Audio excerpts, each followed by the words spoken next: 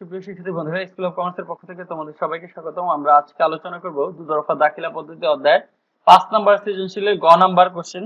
দেখো, আমরা কথা না বাড়িয়ে চলে সরাসরি কোশ্চেনে চলে যাই। বলছে মালিকানা সত্ত্বের পরিমাণ নির্ণয় করো। এখানে বলছে মালিকানা সত্ত্বের পরিমাণ নির্ণয় করো। মালিকানা সত্ত্ব বা স্বত্বাধিকারী, এই কোশ্চেনটা অনেক কমন এবং প্রায় প্রতিবারই প্রশ্নের যে কোনো সৃজনশীলে এটা আসে। তো মালিকানা সত্ত্ব বা স্বত্বাধিকারী নির্ণয় করতে গেলে আমাদের এই সূত্রটা অনুসরণ করতে হবে।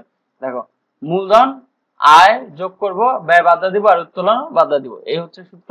তো মালিকানা সত্ত্ব এখানে দেখো হিসাবে দুইটা শ্রেণী নাই, সম্পদ আর দায় নেই। আমরা যদি কোনো হিসাবের ফলে সম্পদ আর দায় পাই তাহলে কিন্তু ওইটা মালিকানা সত্ত্বের মধ্যে আসবে না।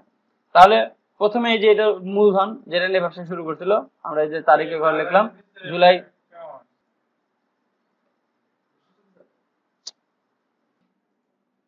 আমরা এটা দেখো, এই প্রথমটা হচ্ছে মূলধন, তাহলে সূত্র অনুযায়ী মূলধন লিখলাম এই জুলাই এত তারিখ। এটা নগদ টাকা আর পণ্য দ্রব্য এক লগে যোগ করে 95,000 টাকা। এরপর বলছে নগদে এত টাকার আসবাবপত্র ক্রয়।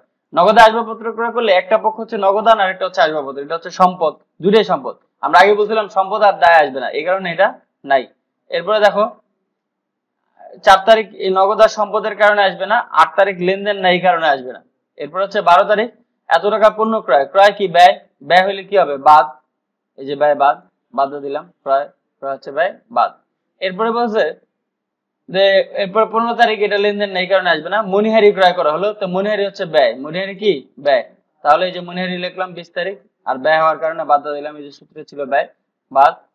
এরপর হচ্ছে চেক দ্বারা পণ্য বিক্রয়, বিক্রয় কি আয়, আয় হলে সূত্রে কি হবে যোগ হবে, এই যে বিক্রয় আয় যোগ হয়েছে।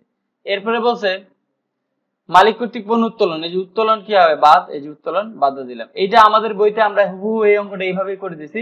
এই অংশটুকু শুধু তোমাদের বোঝার সুবিধার্থে, এটা কিন্তু তোমরা পরীক্ষা হলে লিখবে না, এইটা আর এইটা, এটা তোমাদের বোঝার সুবিধার্থে লিখে দিছি। মূলধন হলে মূলধনের সাথে আয় যোগ হবে, ব্যয় বাদ, আর উত্তোলন বাদ। সম্পদ আর দায় এখানে সূত্রে নেই, এই কারণে এটা আসবে না, যোগ করে দিলাম। দেখো, এই হচ্ছে আমাদের মালিকানা সত্ত্ব বা স্বত্বাধিকারী নির্ণয় শেষ।